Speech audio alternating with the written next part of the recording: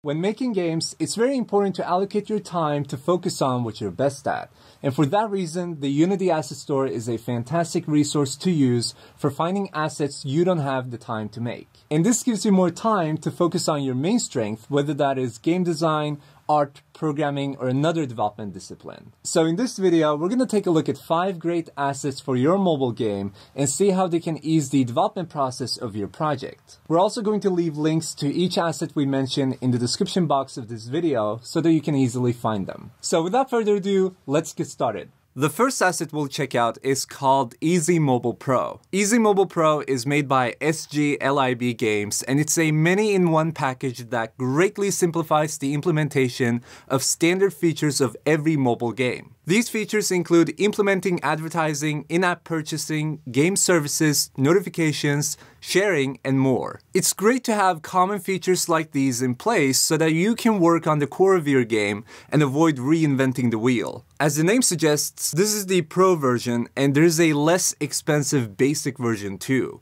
There are some differences between the two which you can learn about on the asset page. Now, moving on to the second asset, we're going to look at EUI, also called Easy UI Input. EUI is made by Renowned Studio, and it's a powerful and very easy to use system for processing UI element input. If you want to easily process data such as joystick axis, button press, long press, or buttons being held, then this asset is ideal for you and will help to simplify your work. The main strength of this asset is that it's highly performant and supports many actions as well as many platforms. And at number 3, we have an asset called Cool Joystick. Cool Joystick is a pack of joysticks to add a unique touch to your game and save you time when working on the controller mechanics. This is made by White Anvil Studio and has 42 setup prefabs and scenes to demonstrate how different joysticks can be used for various mobile games. The asset shines with its main features such as editing in real time using a configuration file, updates with screen size and rotation,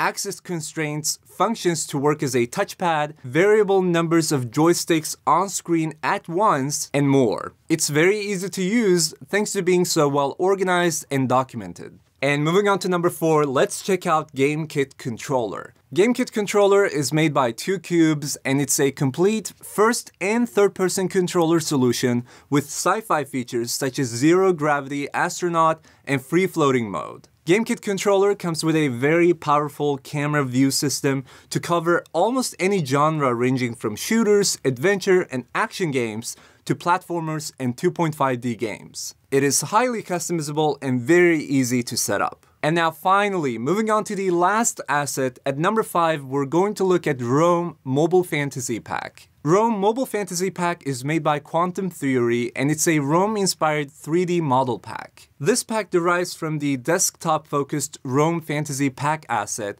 and this mobile version is a texture atlas, low poly, and highly optimized fantasy Roman-themed environment pack. There are more than 100 modular prefab meshes in this pack and tons of Atlas props using LOD or level of detail in Unity, which improves rendering performance. It's widely usable as you can paint special decals to add hay, damage, and wetness to walls, floors, and corners of buildings. And those are our 5 great assets for making mobile games in Unity. If you have your own favorites, make sure to leave a comment on this video stating which ones you have used and which ones are your favorites. And again, just a reminder, we're going to leave links to each asset we mentioned in the description box of this video, so make sure to check them out. So with that being said, we hope you enjoyed watching and found learning about these assets useful. We look forward to seeing your comments on this video and to see you in the next video too. So thank you so much for watching, and we will see you in the next one.